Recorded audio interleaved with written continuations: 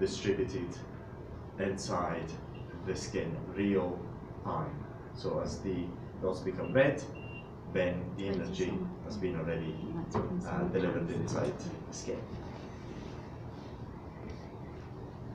And we're going to carry on with the next part of the neck.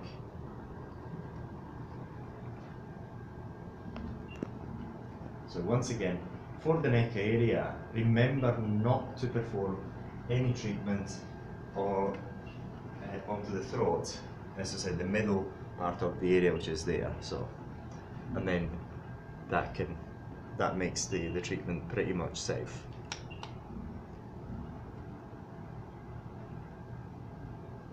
And we're delivering all the energy as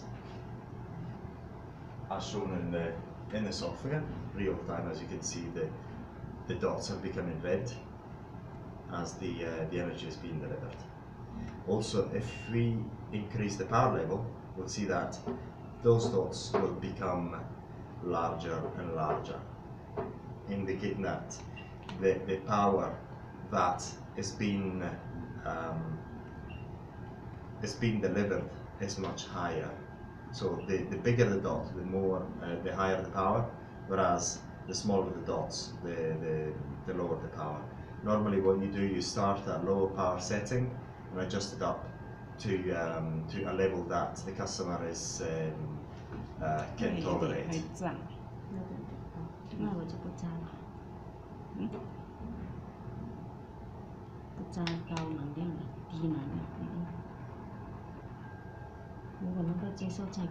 Is it too high?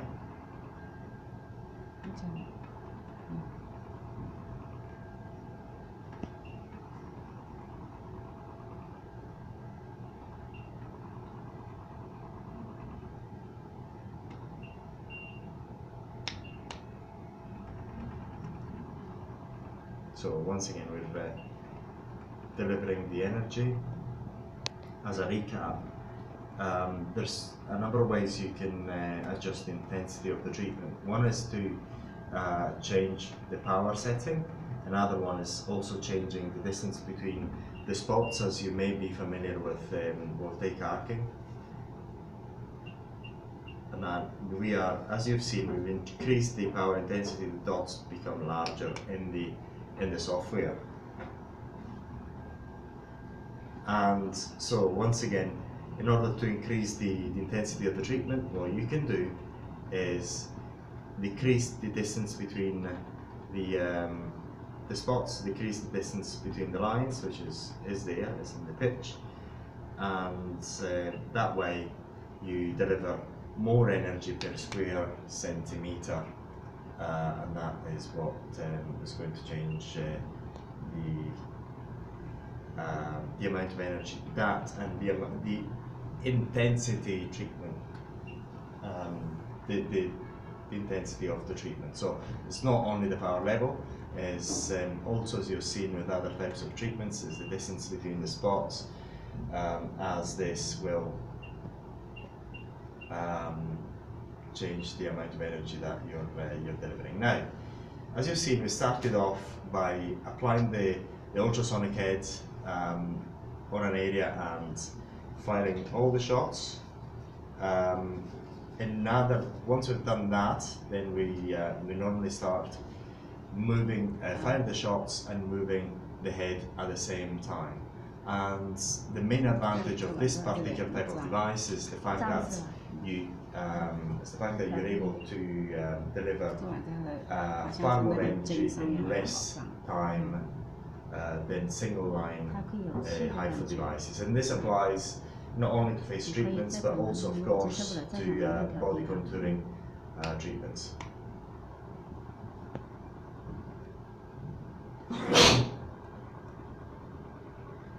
That is we're treating the area underneath the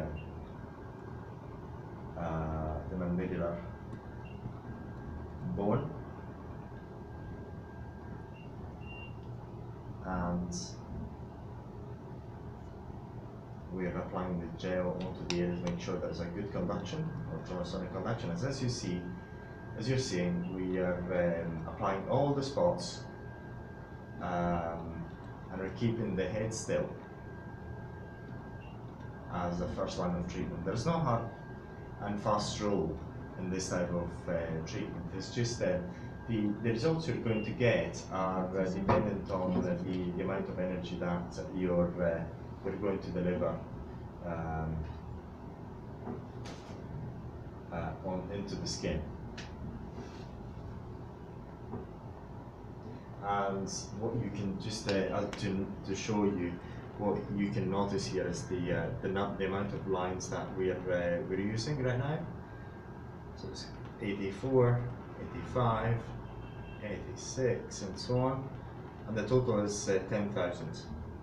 So if you say in one shot you're going to deliver 11 lines, then you're going to have, for example, you're going to add 11 to that number. And that is a shot count. And then you've got patient total, then you can clear it if you wish, so you've got an idea of how many lines you've delivered up to that point with that particular cartridge. So now we're going to go into supramandibular area. We're going to keep away from the bone as much as possible. We're delivering the shots, and as you've seen before, we're delivering the shots, keeping the head still, and it's completely automatic. If you can imagine a single line device, you would need to fire the device, in this case, 5 times to deliver the same type of energy. So within that shot, you're able to fire it 5 times. So we're increasing slightly the amount of energy because it is tolerable to the subject, and we keep delivering the shots. You should ask your client whether the treatment is still comfortable to them. If it's not, then you decrease the power intensity. If they can bear a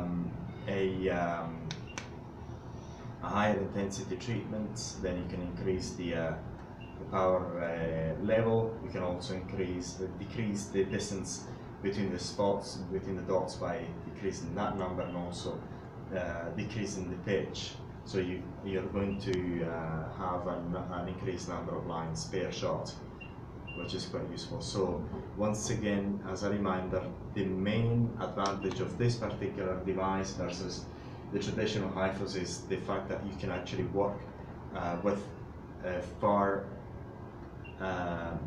more speedily, and within one shot you're able to deliver far more energy than you would otherwise be able to deliver. So if, say for example, right now it's just as if you've fired 5 different shots with a traditional HIFU single line device, as there's many on the market. But in this case, you're able to fire so many shots within, so many lines within one shot. That is, in this case, for example, if you can imagine, we're speeding up the treatment by 4 to 5 times. So what you're able to deliver within a normal single line HIFU, here you're able to deliver 5 times faster, because of the practicality of being able to deliver so many lines within one shot. And if you run a business, you know how important it is to keep the treatment duration to a minimum while maximizing the results. And the results are maximized by the amount of energy you're able to deliver per shot. And that is the next, what is possible with the next generation HIFUs, the Areton multi-line HIFU. And so as you can see, we're carrying on with the treatment. when we're delivering the energy. Normally, once again, what you do is you start at a low power setting and you increase in the power setting as you go along. In terms of the number of lines that you want to deliver, it is completely up to you. The more lines you apply, the higher the intensity of the treatment.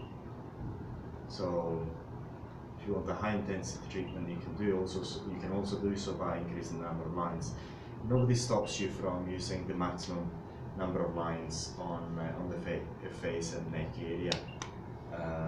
It's just you've got to be more concerned about the power level and the comfort of the client than the number of lines. But bear in mind, the number of lines dictate the amount of energy that you are delivering into the skin, and also the degree of collagen stimulation that you're able to deliver as well.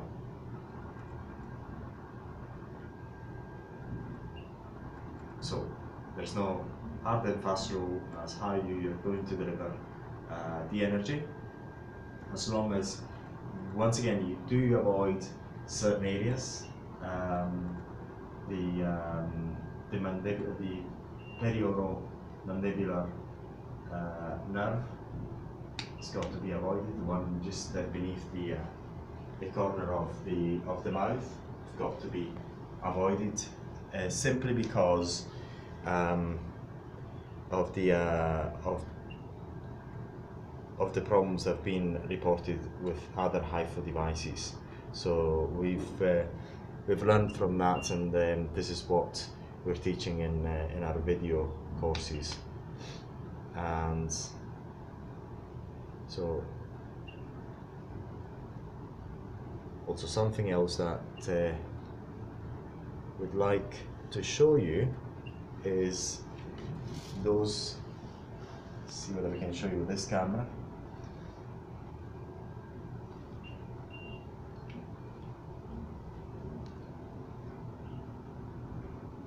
Okay, so something else I'd like to show you is these lines. This is the distance between this 25 millimeters. So you know where you're applying the energy, which is between that point and that point.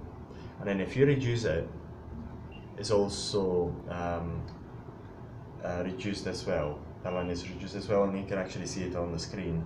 You can also see on the screen where you're roughly applying the energy. So you can reduce that line from 25 millimeter to less if you wish. It's completely up to you.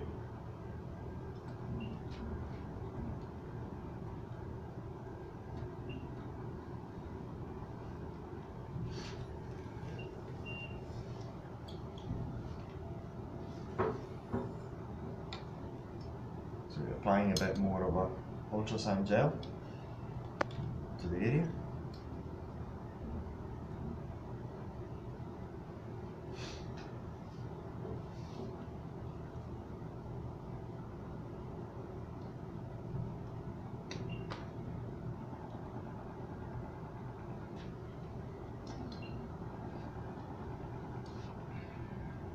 And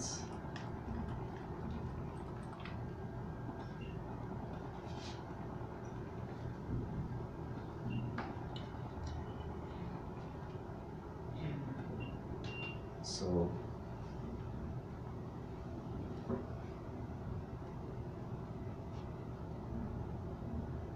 we're applying more ultrasound gel, ultrasound conductive gel. We increase the power setting slightly,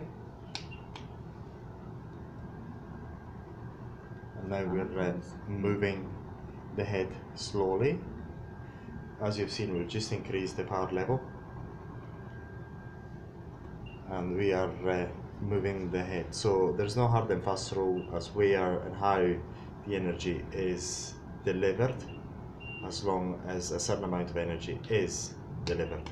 And in order to have an idea of the right setting, always make sure that the customer is still comfortable while the energy is being delivered. Another reason for increasing the energy when you move the head of the ultrasound headpiece is that since you're moving the head, the client can actually tolerate a higher power intensity, a higher power setting. So that's another reason to increase the intensity of the treatment, and therefore the power setting of the device, and therefore you're able to increase the overall treatment intensity, maximizing the results. This type of device has been set to and has been designed to work at very high power levels. You will seldom be able to work at the top power levels. Let's just say for example 4.5 at the 2 joule setting is going to be quite difficult. It's because it's really painful. Some doctors have used higher power settings, but they need to use anesthetics, and it's not recommendable for this type of treatments. We're going onto the temple area, and we're moving the head. Right now is quite a delicate area. Remember never to get onto the upper eyelid area, because the energy is delivered inside the skin, not on the surface of the skin.